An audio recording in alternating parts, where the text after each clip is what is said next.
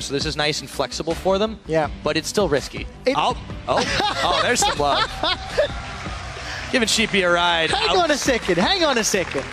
Since when does the unicorn mount a steed to leave the battlefield? Leviathan should have got on Sheepy's back there. Yep, Kickus is going down bottom. Cabochard could be in a world of hurt. Let's see if he is. Dodges out the spear. Playful Trickster on. That's going to be a flash burn, but we could very well see first blood, and it looks like it will go over to Vizicachi. They haven't ulted anything. There was no gank available. Diamond's still playing to get to level 6, and Eddie again eats a stun from Hylissang. But at the same time, they couldn't pass any further forward without running straight into a zap. Noy's been protecting his carry quite well this game.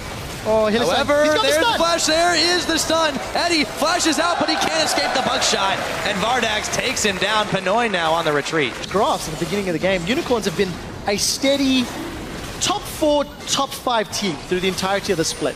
Despite the inconsistency. Yes, they've dropped games here or there, but as you said, you know, last week, they won 75% of the games of teams above them and lost 25% below them. So, oh, look at those Cabochard and Chachi. They're going back and forth. Yep, up comes the Earth.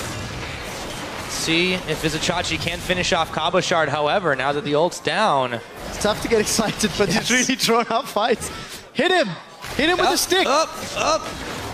And he goes down. I guess Cabochard just had to take a leaf out of that lane.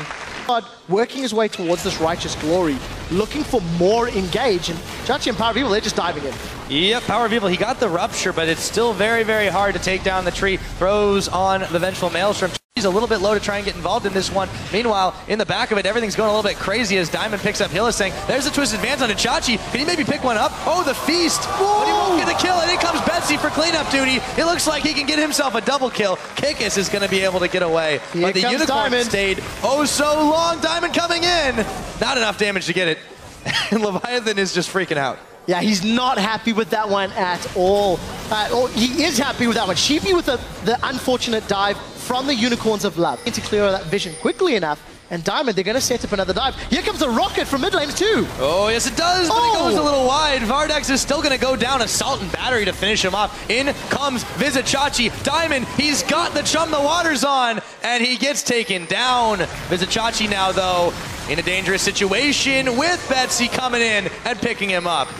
So despite the fact Unicorns are sticking to their lanes well, Gambit is moving between them when engages are happening. Pinoy, he's found Hylissang. Yes, he has. Let's see if they have enough damage to polish him off. Another teleport coming in. The Feral Scream. And their opponents.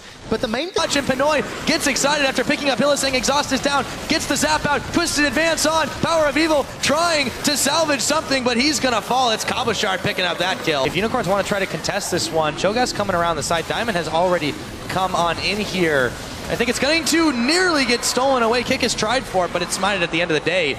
Of a quarterfinal matchup against your most likely team, Edward. He's called Kickus. Oh yes, he's going in. Pinoy's going to launch the rocket. It comes in. Look at that damage as they take down Kickus. Vizicachi teleports in, looks for Cabochard, might be able to find him. He gets blown up, chomped down by Power of Evil, but now Power of Evil's caught as the tower goes down. Hylissang, Diamond turns his attention to Power. Eddie's going to get the kill credit for that one, but a massive Tibbers is going to slow up Gambit for just a moment, and now they're right back to it. Vardax going down. Pinoy on a spree. But they're at a teleport disadvantage. Here comes a tree from behind. Yep, he uses it. They're going to jump onto Power of Evil. A hook is going to fly in his general direction, and oh, so much damage onto him. Cabochard grabs that pick. Power of Evil, or even into Vizicachi. This could get risky. Gambit look like they want to pick the fights. But there's a lot of damage here on this dragon. It looks like they've just managed to juke it out, but now can they get away? Gambit, they're not offering any battle right here. They're going to wait in the brush instead. No.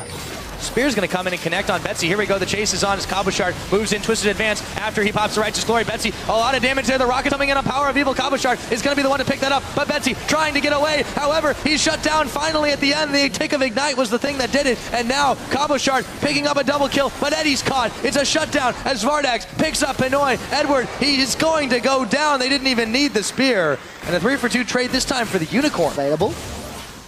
And then look for the engage. Chachi's going to break the tether. Yes, he does, but he's going to get hooked in this time as the Chum the Waters doesn't do much of anything, but now Gambit had to be careful to get out of this. Eddie is a little bit low, but Gambit, they're taking this numbers advantage to its logical end. Betsy picks up Vardax, 2 for none, just like that. Of course, he does have a Warmogs to burn through as well, so there's a lot of hit points. Speaking of burn through, this Dragon's starting to go down pretty quickly here. Gambit, they have to move up if they want to challenge for it, but the Tibbers is down. Betsy, he's going to have to Spirit Rush away. Vizichachi now the target, as he was the man in front. Betsy goes in, but he gets chomped by a Cho'Gath, who throws down the Zanya's Hourglass, and they've caught his attention after the fact, but can they win the fight? Power of Evil goes down. Pinoy gets the kill credit for that one as Cabochard was keeping everyone else's attention. Unicorns of Love are blinking health bars in this, but can they get away? Vardag's in the brush trying to stay away from Diamond, but he's not doing a good job. He goes down. Pinoy picks up another. Kikis, the last unicorn standing. He's going to eat a zap, and it looks like it's a matter of time here. Quick shot. They should be able to secure him down. Twisted advance. He's going to buy a few more seconds of life, but down he goes. That's the ace, and Pinoy picks it up. Exquisite team fight from Gambit, despite the fact that Betsy dashed into a true damage feast to die. The entirety of Unicorns of Love is in the bottom lane. Gambit will trade Baron. Remember, Empowered Recalls should get them back quick enough to defend the inhibitor, unless Kikis decides to go all in and try interrupt. Oh, but Betsy is there.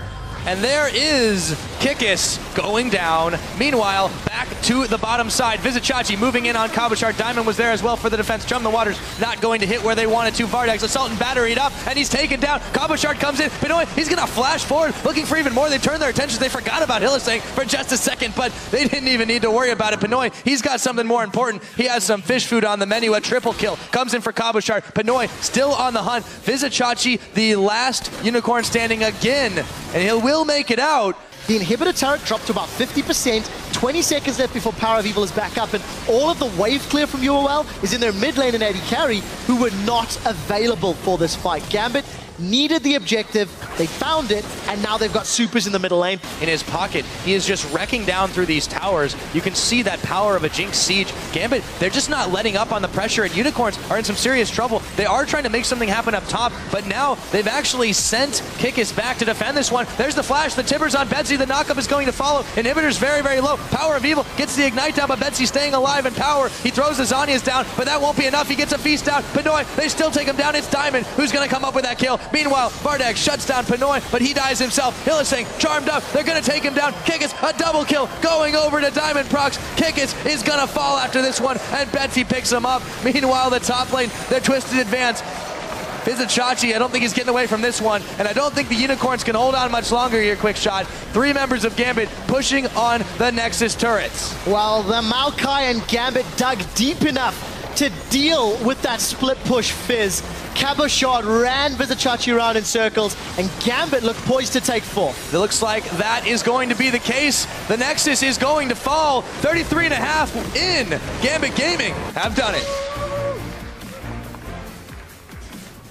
Little bit of a shaky mid game.